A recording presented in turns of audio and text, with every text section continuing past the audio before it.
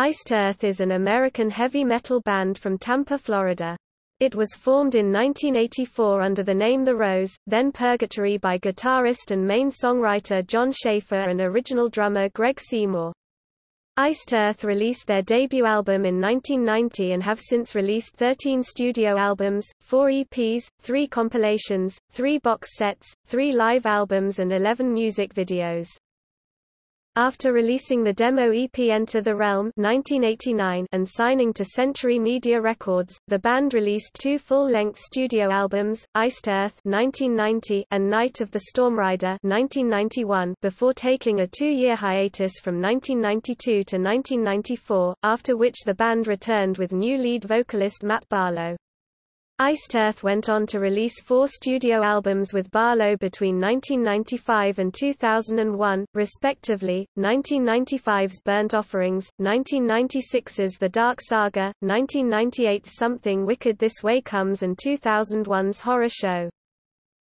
After Horror Show, Barlow quit the band and joined the police force, while iThe continued on with Tim "Ripper" Owens, of Judas Priest fame, on vocals. With Owens, the band released 2 studio albums, 2004's The Glorious Burden and 2007's Framing Armageddon. In late 2007, Matt Barlow rejoined the band, and they recorded one more album with him, The Crucible of Man 2008. In 2011, Barlow left the band again. Later that year, Into Eternity frontman Stu Block became iThe's new lead vocalist. Dystopia, Block's first album with the group, was released in October 2011. It received a positive response. Some critics called Dystopia one of iThe's best albums. The group has since recorded 2 more albums with Block, Plagues of Babylon 2014 and iNcorruptible 2017. Before arriving at their current lineup, iThe has had numerous lineup changes, with founder Jon Schaffer staying as the last remaining member. As of 2013, there have been over 20 musicians in and out of iThe since its formation in 1985. See List of iThe band members for more details. Currently, the band is composed of rhythm guitarist Jon Schaffer, lead singer Stu Block, bassist Luke Appleton, drummer Brent Smedley, and lead guitarist Jake Dreyer.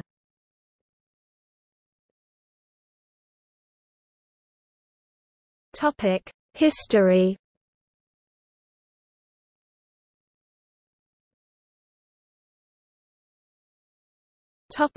Formation and early years 1984 to 1989. The central figure of iThe is, and has been, guitarist Jon Schaffer, who formed the band on January 20, 1985, in Tampa, Florida. Schaffer's original vision for the band started under the moniker, The Rose, in 1984. The group was very short-lived, after which Schaffer formed a band called Purgatory, which would eventually change its name to iThe. Lineup changes were common within the band, with Jon Schaffer staying as the only constant member. The group recorded a demo in 1985, titled Psychotic Dreams.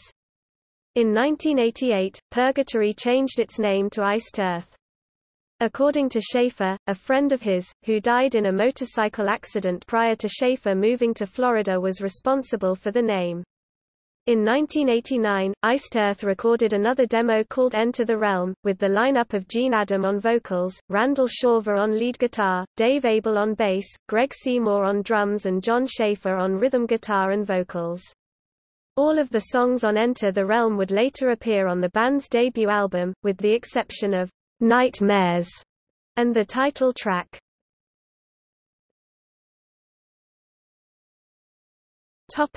Self-titled debut album and Night of the Stormrider 1990 to 1992.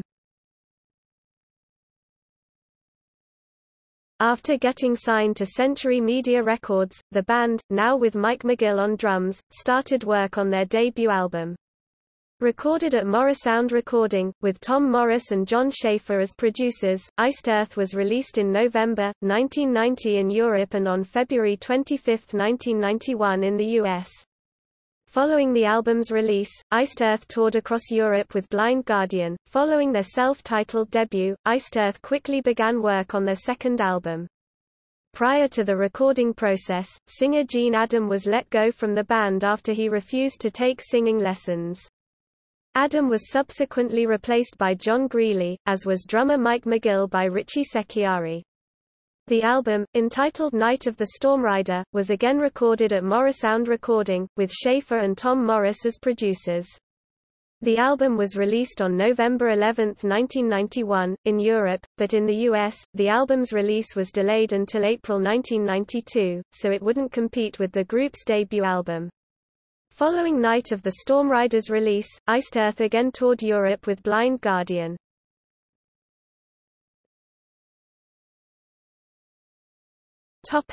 Burnt Offerings and the Dark Saga 1995 to 1997.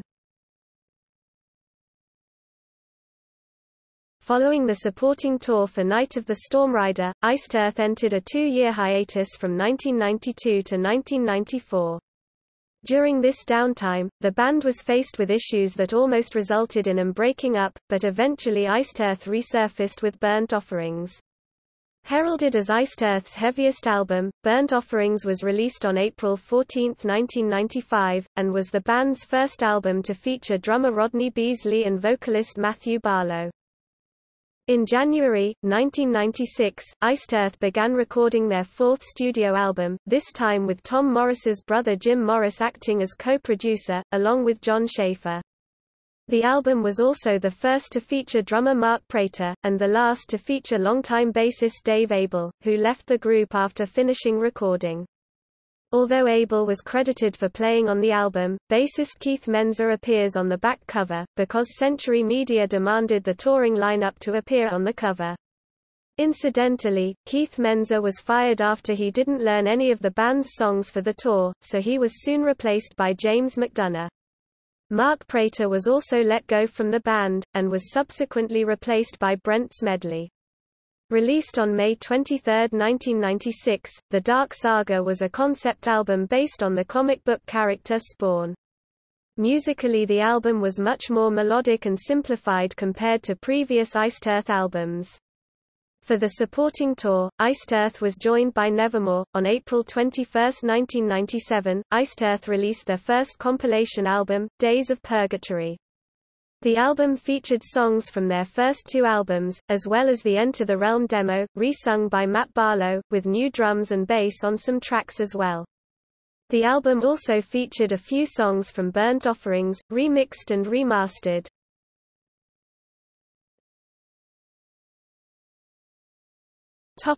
Something Wicked This Way Comes and iAlive in Athens 1998–1999. In March 1998, work began on the band's 5th studio album, with Jim Morris returning as the producer. Prior to the recording process, longtime guitarist Randall Shawver left the group. Guitarist Larry Tarnowski handled lead guitar duties on the album, but wasn't credited as a full-time member of the band, but as a session musician. Brent Smedley was also unable to play on the album, due to personal reasons, and was temporarily replaced by Mark Prater, whom Smedley had originally replaced in 1996. Released on June 17, 1998, Something Wicked This Way Comes was notable for featuring the debut of John Schaefer's Something Wicked saga, which he would expand upon on future albums. While on the supporting tour for Something Wicked This Way Comes, with Brent Smedley back on drums, the band recorded their first live album in Athens, Greece on January 23 and January 24, 1999. Entitled iAlive in Athens, the 3-CD set was recorded in front of a sold-out audience both nights at the Rodden Club. The album was released on July 19, 1999. Also in 1999, the band released the Melancholy EP. Originally conceived as a radio-only single, the EP contained 3 previously released songs, Melancholy, Holy Martyr, Watching Over Me, and I Died for You, as well as 2 new ones, cover versions of Bad Company's Shooting Star and Black Sabbath's Electric Funeral. However, Century Media Records did not end up releasing the EP, so it was made available for fans as a limited 1,500-copy special release.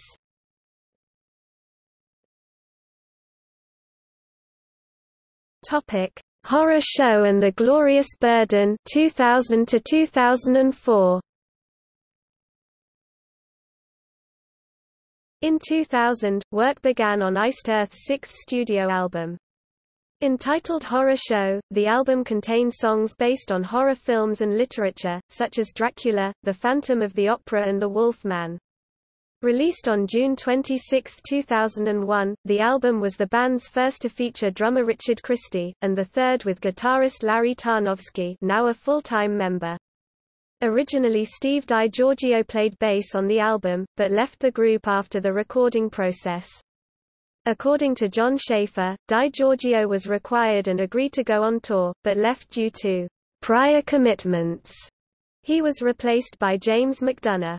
Horror Show was also the first iThe album to be partially recorded at John Schaefer's home studio, Schaefer Sound.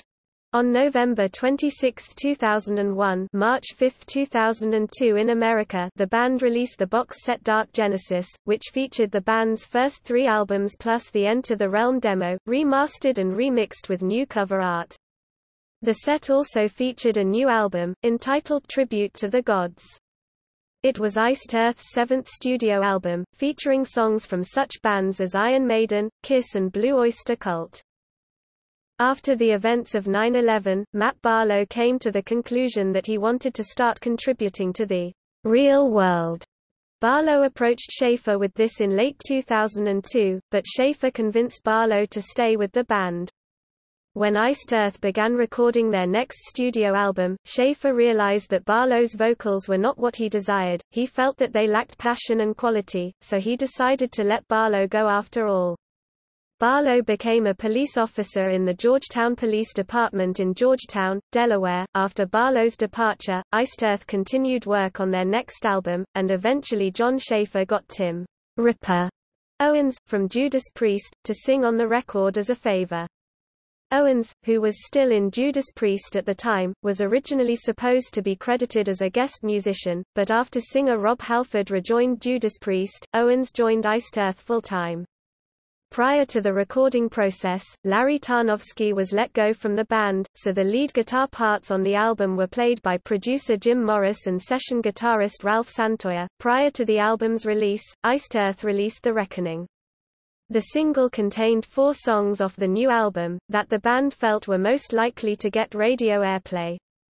The Glorious Burden was released on January 12, 2004, in Europe and on January 13, in the United States. Much like how Horror Show was based on horror films and literature, The Glorious Burden was inspired by historical events. It was also the band's first album with their new record company SPV. Following the supporting tour, James McDonough left iThe to join Megadeth.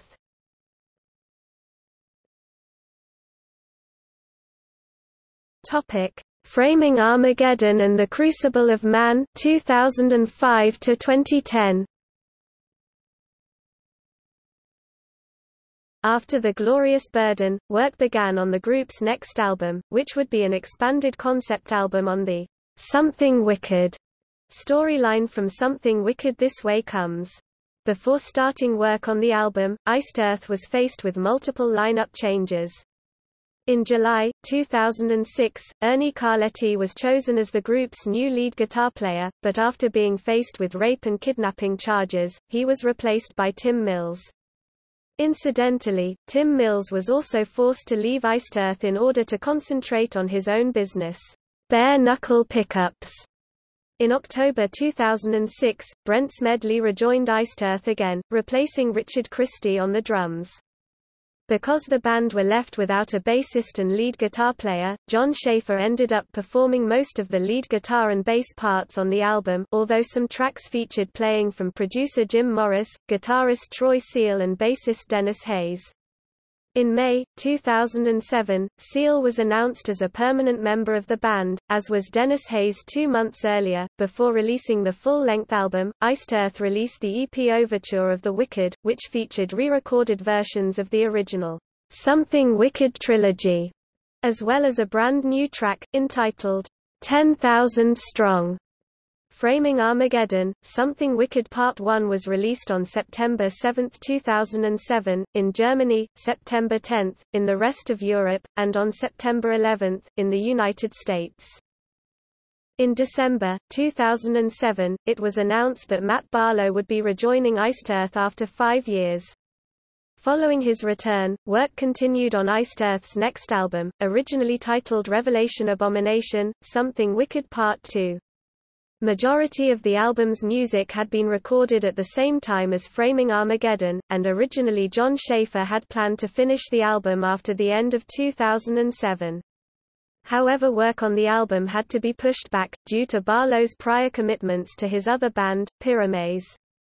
In early 2008, it was announced that Dennis Hayes had been replaced by bassist Freddie Vidales. Before releasing their next full-length album, iThe released the single I Walk Among You, which contained a new song from the forthcoming album, as well as 2 songs from Framing Armageddon, re-sung by Matt Barlow. After being retitled The Crucible of Man, Something Wicked Part 2, iThe's 10th studio album was released in September 2008. After The Crucible of Man, the band released Box of the Wicked, in early 2010. The box set contained Framing Armageddon, Something Wicked Part 1, The Crucible of Man, Something Wicked Part 2, the Overture of the Wicked EP and the I Walk Among You single, as well as a bonus CD, containing 1 song from Framing Armageddon, now with Matt Barlow on lead vocals, as well as 3 previously unreleased live tracks from the Graspop Metal Meeting Festival in 2008. The box set also included a poster and a booklet. Also in early 2010, iThe signed a new contract with their former record company, Century Media Records.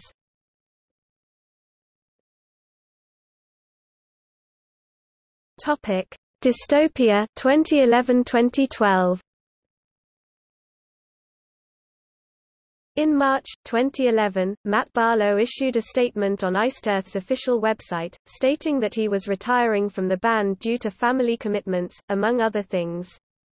Barlow still took part in the band's 2011 summer tour, and played his final show with iThe on August 6, 2011, at the Wacken Open Air Festival in Germany. Shortly after announcing Barlow's departure, iThe revealed that Into Eternity frontman Stu Block had been chosen as the band's new lead vocalist. With Stu Block now on board, iThe began recording their next studio album in May 2011. On June 27, 2011, the band released the DVD Festivals of the Wicked, which featured shows from Metal Camp Open Air 2008, the Rock Hard Festival 2008, and Wacken Open Air 2007. On September 7, 2011, iThe released a re-recorded version of the song Dante's Inferno from the album Burnt Offerings. The band's new album Dystopia was released on October 17, 2011 in Europe and October 18 in the United States. While not a concept album, many of the album's songs were inspired by dystopian themes and films such as V for Vendetta, Dark City and Equilibrium. 2 songs, Dystopia and Tragedy and Triumph, also featured the return of the Something Wicked storyline. After the Dystopia's release, iThe kicked off the Dystopia World Tour, which was heralded as the most extensive world tour iThe has ever undertaken, and that it would take the band to countries it has never previously played. On April 10, 2012, it was announced that Freddie Vidales had left iThe. He was subsequently replaced by Luke Appleton from Fury UK. On August 19, 2012, iThe recorded a new live CD, DVD in Cyprus, entitled Live in Ancient Chorion.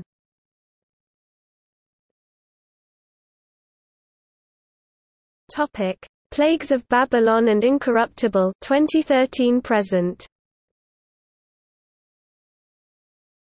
iThe began writing new material for their 12th studio album in early 2013. Drummer Brent Smedley left the band in May 2013 due to personal reasons. Raphael Saini therefore played drums on the album, titled Plagues of Babylon, as well as filling in on tour until John Dett took over on drums in November 2013. The album was released in January 2014, reaching position number 5 on the German Media Control charts, which is band's highest chart position in their entire career. On April 7, 2015, following a period of inactivity as a result of Schaefer requiring cervical fusion surgery, the band announced that iThe would begin writing for their 13th studio album.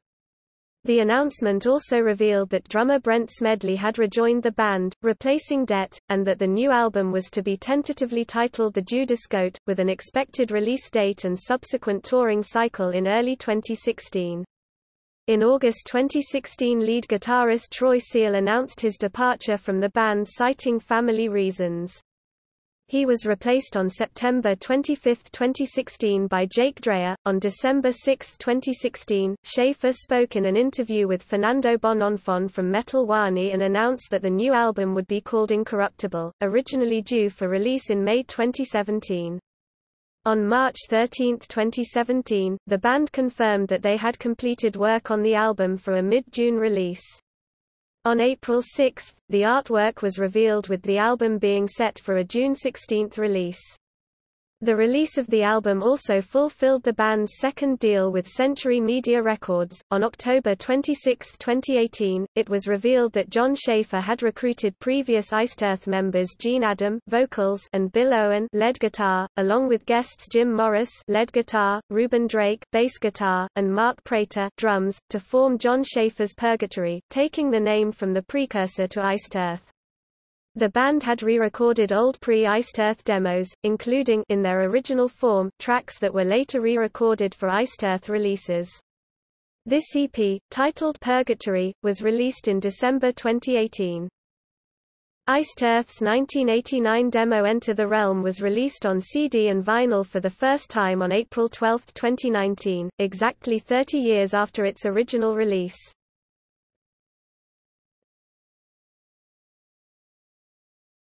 Topic: Musical style and lyrical themes.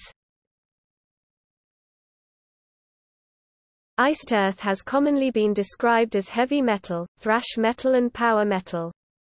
When asked about the band's musical style, John Schaefer, iThe's chief songwriter, said, "We're a metal band. That's what we are.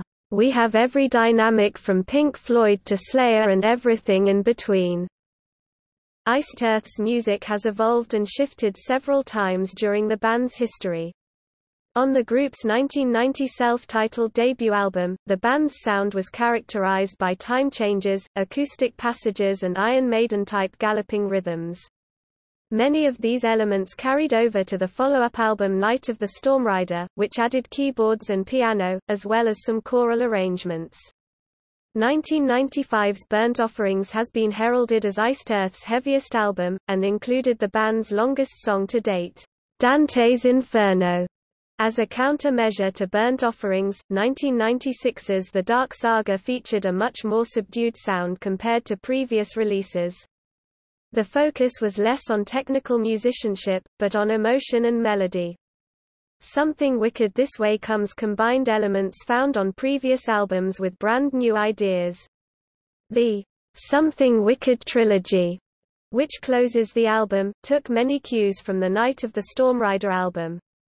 iThe continued to expand their sound throughout the 2000s, like adding a full-piece orchestra to the song, Gettysburg. From 2004's The Glorious Burden, common lyrical themes in iThe's music have been religion, history, fantasy, literature, and films. The band has also released several concept albums, the first being 1991's Night of the Stormrider. The second, 1996's The Dark Saga, was based on the Todd McFarlane comic book character Spawn. 1998's Something Wicked This Way Comes introduced the Something Wicked saga, which was later expanded upon on 2007's Framing Armageddon, Something Wicked Part 1, and 2008's The Crucible of Man, Something Wicked Part 2. iThe have also released several albums written around a theme. 2001's Horror Show was largely based on horror literature and films. 2004's The Glorious Burden was inspired by history and war, while 2011's Dystopia centered around dystopian themes in literature and film.